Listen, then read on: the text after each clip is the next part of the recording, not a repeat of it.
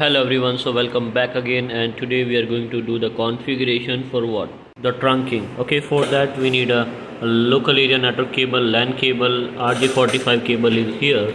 Let me connect one RJ45 cable to my first interface of one switch. Okay, so we have connected the two switch with the cross cable. So this is our cross cable on which we have connected the two switches, and here this is our console cable by which first of all we are going to configure the first switch.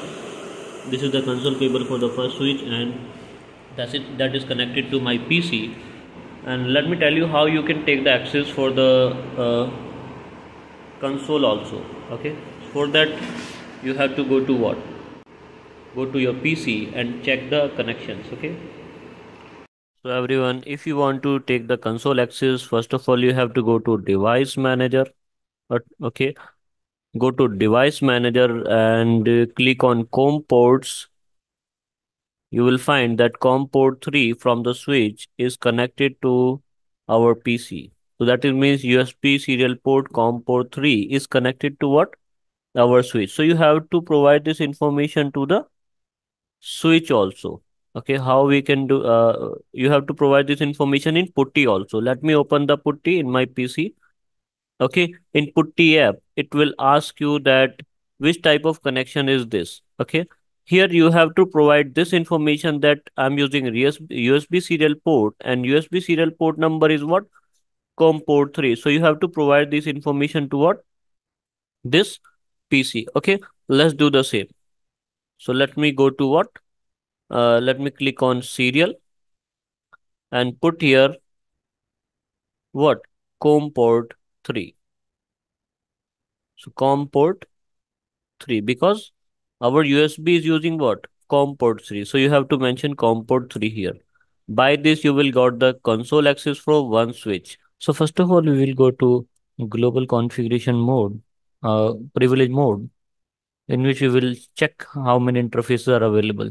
Show VLAN brief.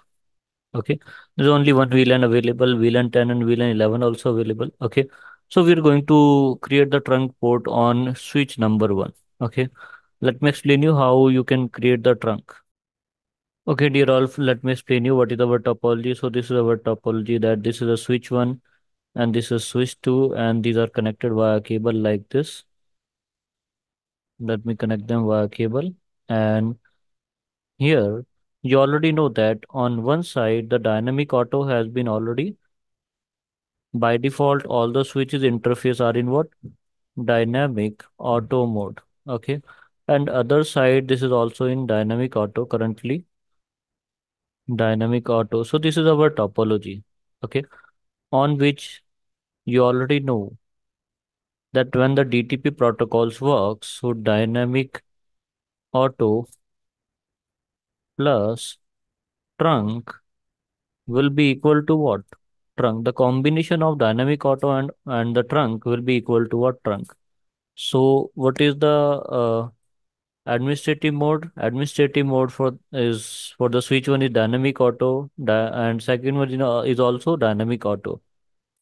I'm going to change the mode to trunk on this side. So whenever I will change uh, the mode to the trunk, it will automatically, the combination become what? The link become trunk. So that is why what we are going to do. So on one side configuration, the other side will be automatically become what? Trunk. So let's go to, so we will go to global configuration mode, select the interface FA0/2. Okay, we have connected the switch interface FA0/2 on both sides. Switch port mode trunk. By this configuration, the link becomes the trunk link. Okay, interface FA0/2 switch port. So you can see whenever I will put this command show interface FA0/2 switch port, so the mode will become what? Trunk mode. What mode is this? This is the trunk mode. Administrative mode is trunk and the operation mode is trunk. By configuring one side, other will automatically become the trunk. Okay. So this is how we can configure the trunk by the help of a DTP protocol. Okay, everyone, have a nice day. I hope you like the session.